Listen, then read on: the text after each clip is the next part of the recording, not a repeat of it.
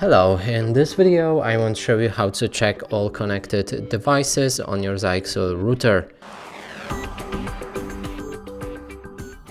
And to do this you will need to log in to your router on the website. So enter 192.168.1.1, log into the router, and here you should see the same screen as I. Then go for the connectivity and press on this arrow. Right here you can see all of the devices that are connected, and here's my phone. There's a Wi-Fi connection and wired connection.